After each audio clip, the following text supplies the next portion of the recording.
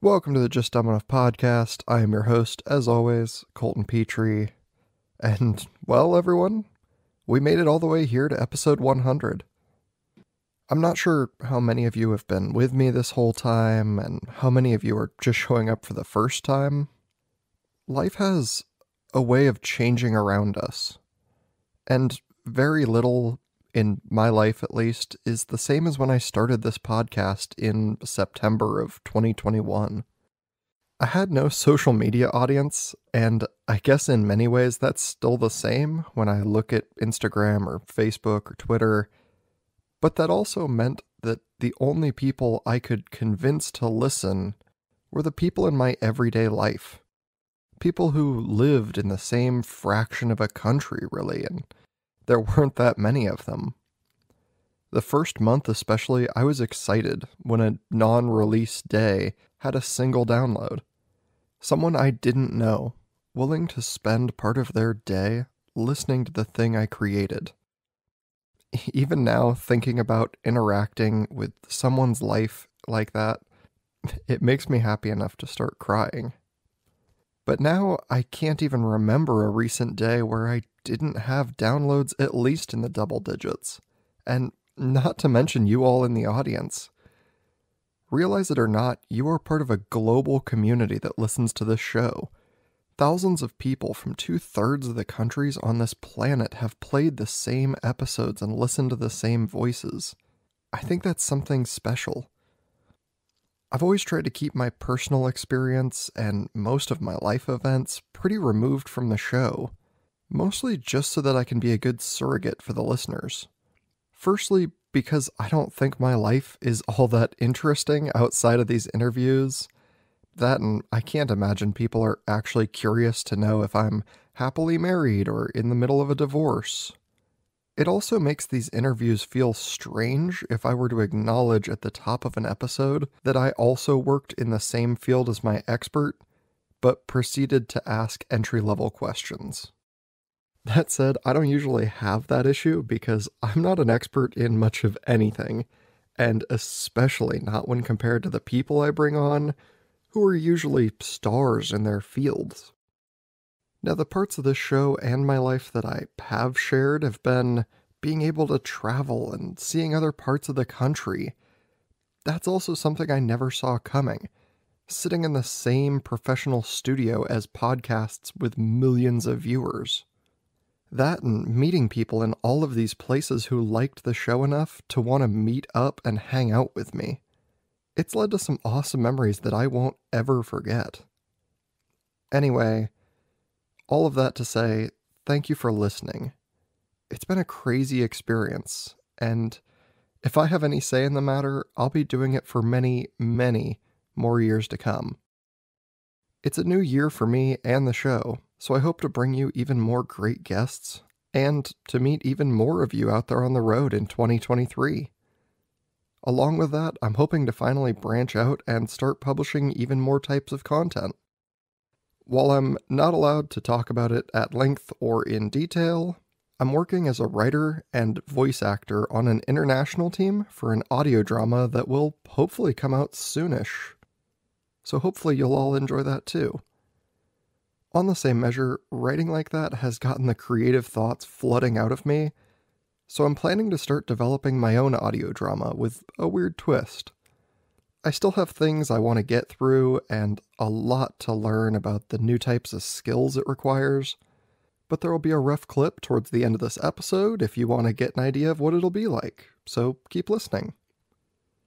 It's also been brought to my attention, repeatedly, that my voice is so relaxing in these extended episodes where I'm the only speaker that it can put people to sleep. While I work very hard on the educational content for Just Dumb Enough, I'm not opposed to giving people another show where they can just turn on a playlist of me reading and drift off at night. Feel free to do that with this episode, by the way. I'll also be attaching a rough clip of that and what it might sound like to the end of this episode for those who are interested, so keep listening for that too. And I think finally, I'm going to be teaming up with someone to make YouTube content revolving around tabletop role-playing games. We're going to start with Monster of the Week by Michael Sands. It's a game that takes players and drops them into worlds just like that of Supernatural, The X-Files, Buffy the Vampire Slayer, and so many others. So if that's something that even remotely interests you, reach out and I'll let you know when it goes live. That just about wraps up all my plans for the time being. I am also co-authoring a novel with a guest who was on the show, but it's going to be a while before we start sharing anything major about that, as we are both very busy.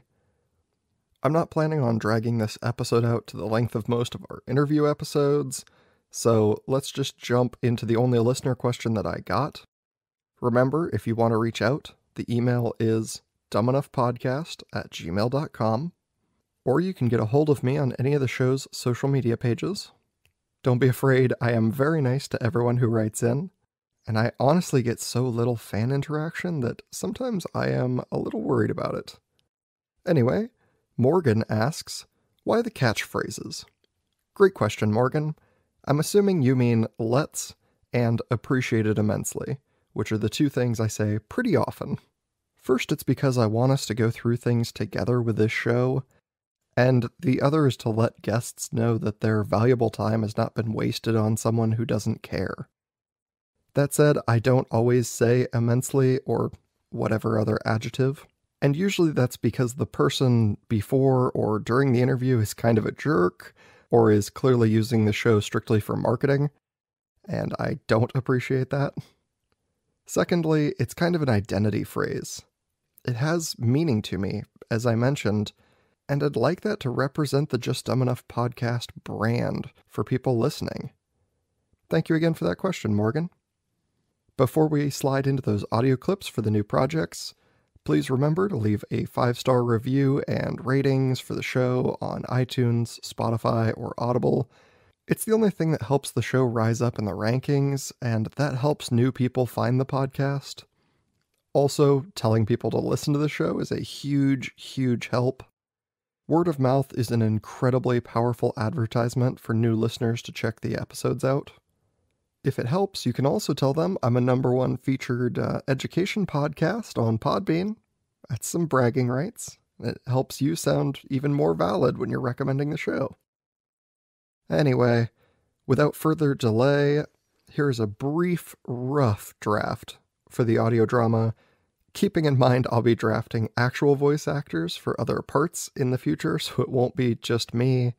And also, I'll be much better at audioscaping by then with some practice. Clinical notes for new patient, Abigail Winters. Abigail presents with exceedingly vivid dreams in which she claims she is tormented relentlessly and frequently targeted by murderers from whom she is unable to escape. This led her to attempt suicide, and as such be involuntarily remanded to our care here at the Springtime Psychiatric Hospital. My initial thoughts recognize potential causes could range from narcolepsy or insomnia up to schizophrenia. The cause should become clear after the scheduled evaluation.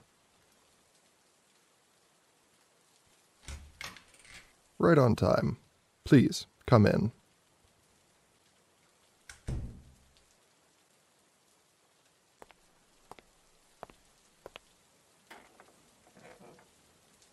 Abigail, thank you for seeing me today.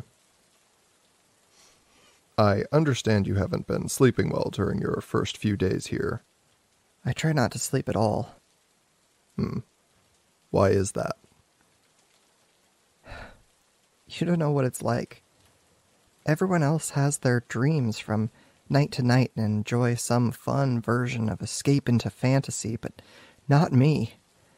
I have to tell myself the dreams aren't real. To stay out of bed despite how damn tired I am. Setting constant alarms and medicating until I'm so numb that I'm barely human. Not being able to even trust that I'm awake. And do you think you're awake right now, Abigail? If I'm not, then you're about to kill me.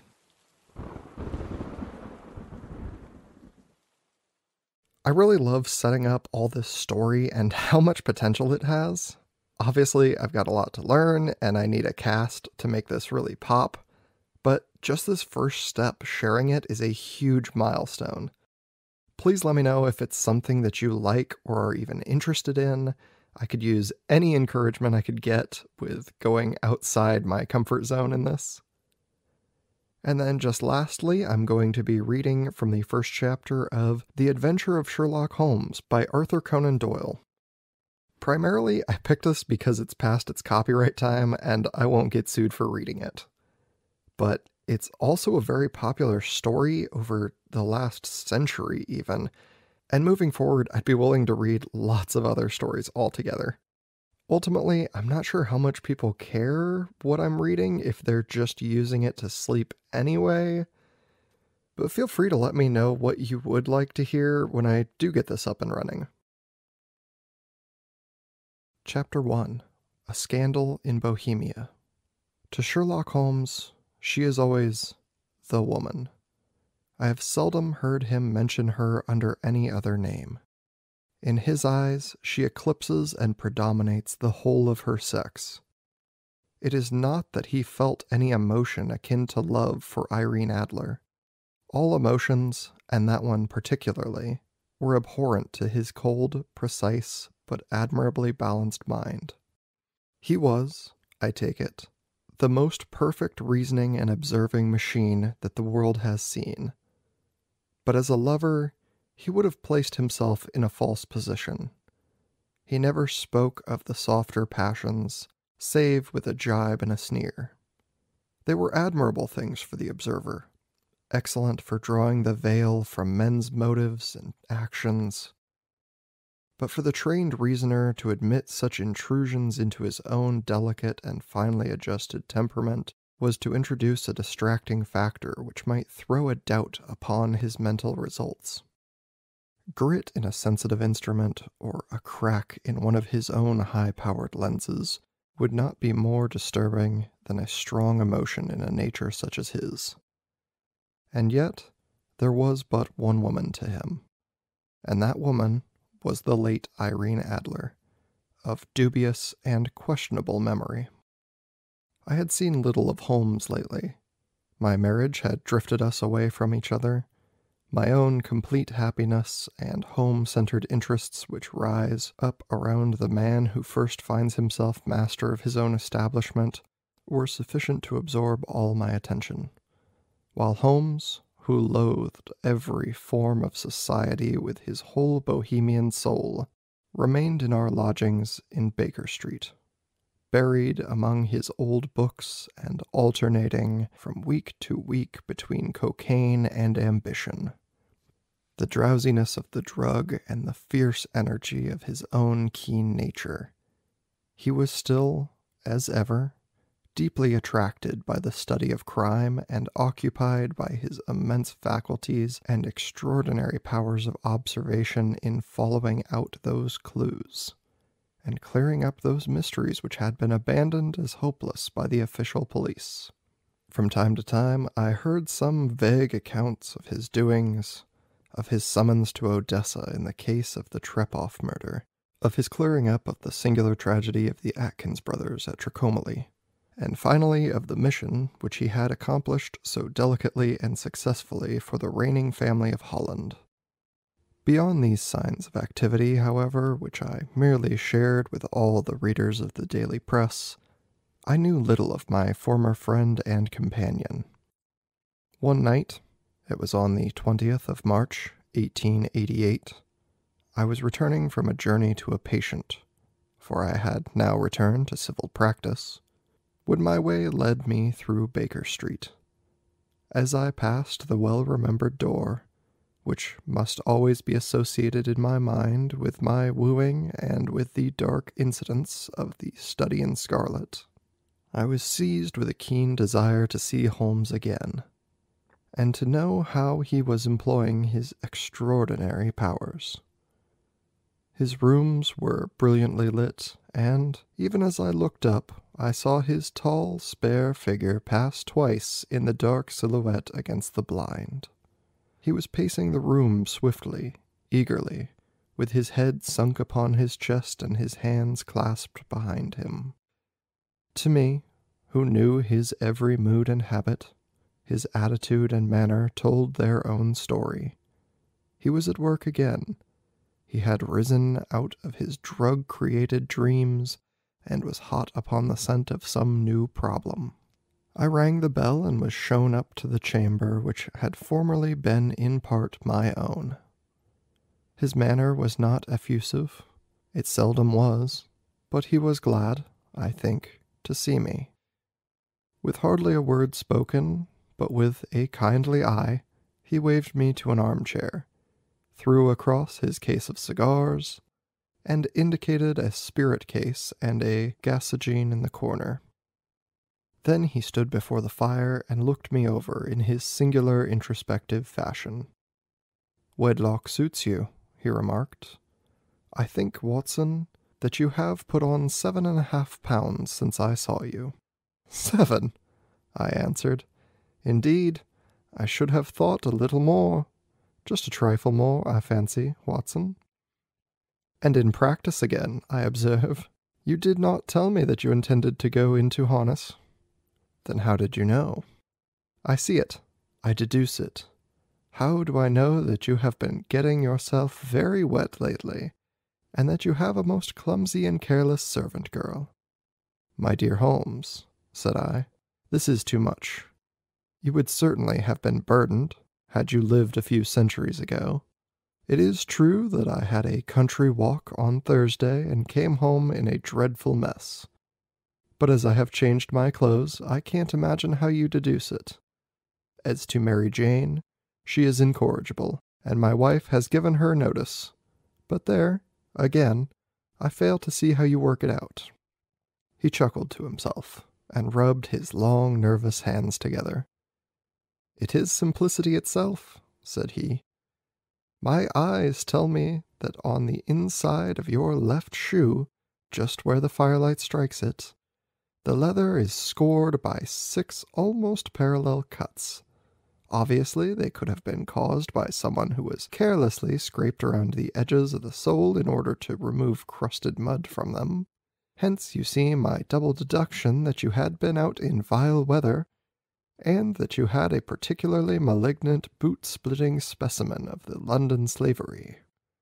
As to your practice, if a gentleman walks into my room smelling of iodoform, with a black mark of nitrate of silver upon his right forefinger, and a bulge on the right side of his top hat to show where he has secreted his stethoscope, I must be dull indeed if I do not pronounce him to be an active member of the medical profession." I could not help laugh at the ease with which he explained his process of deduction. "When I hear you give your reasons," I remark, "the thing always appears to me to be so ridiculously simple that I could easily do it myself. Though at each successive instance of your reasoning I am baffled until you explain your process. And yet I believe that my eyes are as good as yours." "Quite so," he answered, lighting a cigarette and throwing himself down into an armchair. "You see, but you do not observe. The distinction is clear. For example, you have frequently seen the steps which lead up from the hall to this room." "Frequently." "How often?" "Well, some hundreds of times." "Then how many are there?" "How many? I don't know." "Quite so. You have not observed. And yet you have seen. That is just my point. Now, I know that there are 17 steps because I have both seen and observed. By the way, since you are interested in these little problems, and since you are good enough to chronicle 1 or 2 of my trifling experiences, you may be interested in this." He threw over a sheet of thick, pink-tinted notepaper which had been lying open upon the table. "It came by the last post," said he. "Read it aloud." The note was undated, and without either signature or address. "There will call upon you tonight at 7:45 o'clock," it said, "a gentleman who desires to consult you upon a matter of the very deepest moment. Your recent services to one of the royal houses of Europe have shown that you are one who may safely be trusted with matters which are of an importance which can hardly be exaggerated. This account of you have from all quarters received. Be in your chamber, then, at that hour, and do not take it amiss if your visitor wears a mask." "This is indeed a mystery," I remarked. "What do you imagine that it means?" "I have no data yet. It is a capital mistake to theorize before one has data. Insensibly, one begins to twist facts to suit theories instead of theories to suit facts. But from the note itself, what do you deduce from it?" I carefully examined the writing, and the paper upon which it was written. "The man who wrote it was presumably well-to-do," I remarked, endeavoring to imitate my companion's process. "Such paper could not be bought under half a crown a packet. It is peculiarly strong and stiff." "Peculiar, that is the very word," said Holmes.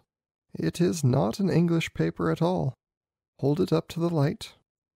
I did so, and saw a large E, with a small g, a P, and a large G, with a small T, woven into the texture of the paper.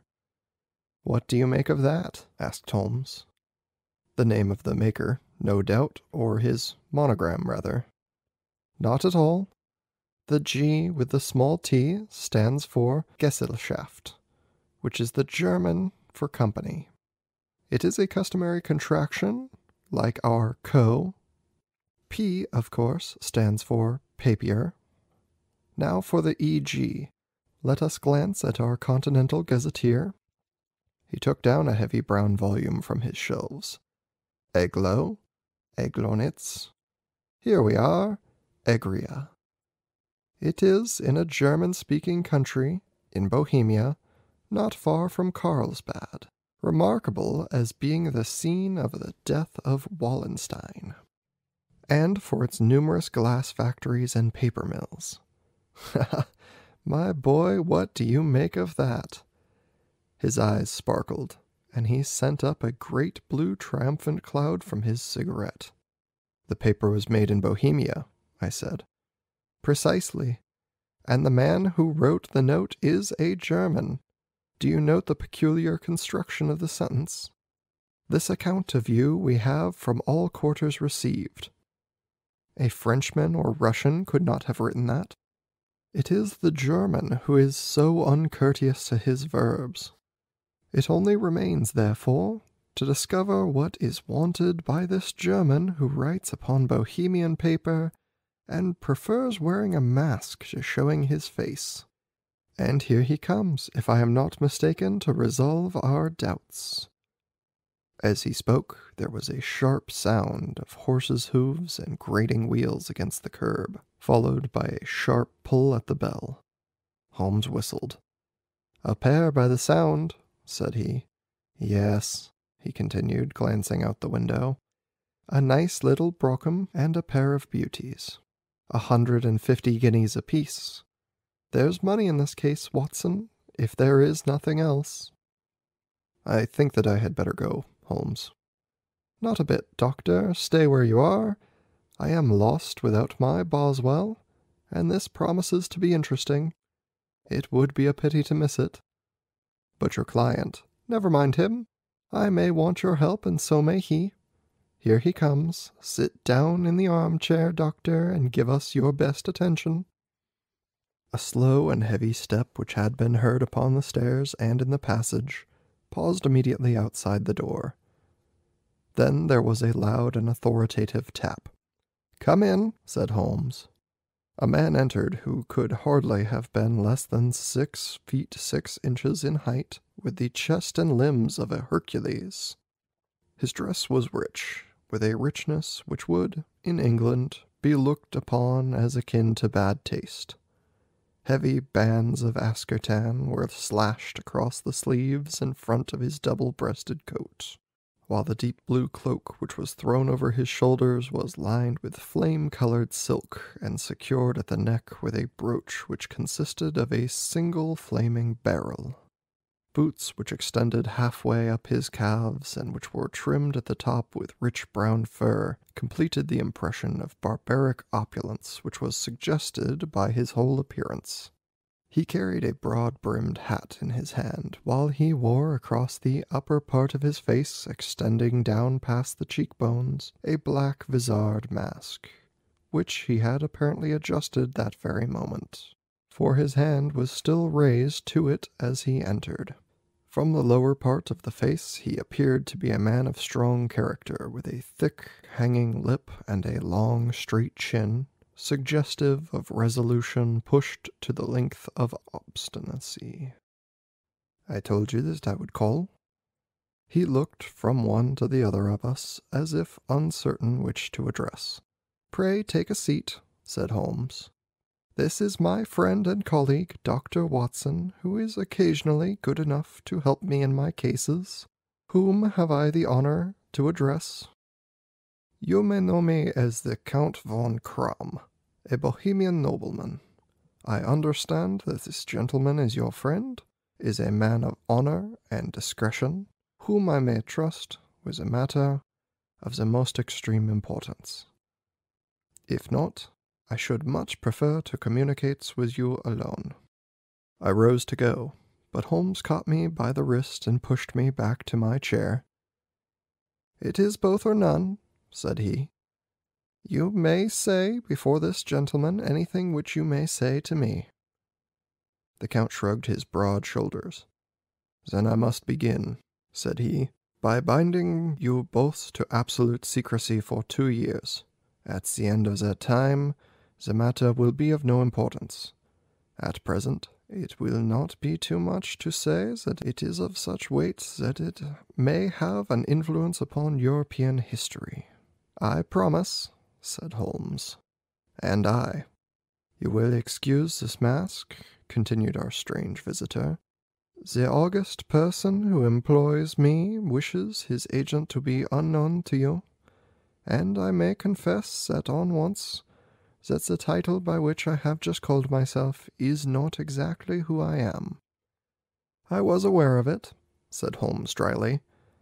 "The circumstances are of great delicacy, and every precaution has to be taken to quench what might grow from the imminent scandal and serious compromise one of the reigning families of Europe. To speak plainly, the matter indicates the great house of Ormstein, hereditary kings of Bohemia." "I was aware of that," murmured Holmes, settling himself down in his armchair and closing his eyes. Our visitor glanced with some apparent surprise at the languid, lounging figure of the man who had no doubt depicted to him at the most incisive reasoner and most energetic agent in Europe. Holmes slowly reopened his eyes and looked impatiently at his gigantic client. "If your Majesty would condescend to state your case," he remarked, "I should be better able to advise you." The man sprang from his chair and paced up and down the room in uncontrollable agitation. Then, with a gesture of desperation, he tore the mask from his face and hurled it upon the ground. "You are right," he cried. "I am the king. Why should I attempt to conceal it?" "Why, indeed?" murmured Holmes. "Your Majesty had not spoken before I was aware that I was addressing Wilhelm Gostritsch Sigismund von Ormstein, Grand Duke of Cassel-Felstein, and hereditary King of Bohemia." "But you can understand," said our strange visitor, sitting down once more and passing his hand over his high white forehead. "You can understand that I am not accustomed to doing such business in my own person. Yet the matter was so delicate that I could not confide it to an agent without putting myself in his power. I have become incognito from Prague for the purpose of consulting you." "Then pray consult," said Holmes, shutting his eyes once more. "The facts are briefly these. Some 5 years ago, During a lengthy visit to Warsaw, I made the acquaintance of a well-known adventuress, Irene Adler. The name is no doubt familiar to you. Kindly look her up in my index, Doctor, murmured Holmes without opening his eyes. For many years he had adopted a system of docketing all paragraphs concerning men and things, so it was difficult to name a subject or a person on which he could not at once furnish information. In this case I found her biography sandwiched in between that of a Hebrew rabbi and that of a staff commander who had written a monograph upon the deep-sea fishes. "Let me see," said Holmes. "Prima donna, Imperial Opera of Warsaw, yes. Retired from the operatic stage. Living in London, quite so. Your Majesty, as I understand, became entangled with this young person, wrote her some compromising letters, and is now desirous of getting those letters back." "Precisely so, but how? Was there a secret marriage?" "None. No legal papers or certificates?" "None." "Then I fail to follow, your Majesty. If this young person should produce her letters for blackmailing or other purposes, how is she to prove their authenticity?" "There is the writing." "Oh, forgery." "My private notepaper." "Stolen." "My own seal." "Imitated." "My photograph." "Bought." "We were both in the photographs." "Oh dear, that is very bad. Your Majesty has indeed committed an indiscretion." "I was mad, insane. You have compromised yourself seriously. I was only Crown Prince then, and I was young. I am but 30 now. It must be recovered. We have tried and failed. Your Majesty must pay. It must be bought." "She will not sell." "Stolen, then." 5 attempts have been made. Twice burglars in my pay ransacked her house. Once we diverted her luggage when she traveled. Twice she has been waylaid. There has been no result. "No sign of it?" "Absolutely none." Holmes laughed. "It is quite a pretty little problem," said he. "But a very serious one to me," returned the king reproachfully. "Very indeed. And what does she propose to do with the photographs?" "To ruin me." "But how?" "I am about to be married." "So I have heard." "To Clotilde Lothman von Saxe-Meiningen, second daughter of the King of Scandinavia. You may know the strict principles of her family. She is herself a very soul of delicacy. A shadow of a doubt as to my conduct would bring the matter to an end. And Irene Adler threatens to send them the photograph. And she will do it. I know that she will do it. You do not know her, but she has a soul of steel. She has the face of the most beautiful of women, and the mind of the most resolute of men. There are no links to which she would not go." "Are you sure that she has not sent it yet?" "I am sure." "And why?" "Because she has said that she would send it on the day when the betrothal was publicly proclaimed. That will be next Monday." "Oh, then we have 3 days yet," said Holmes with a yawn.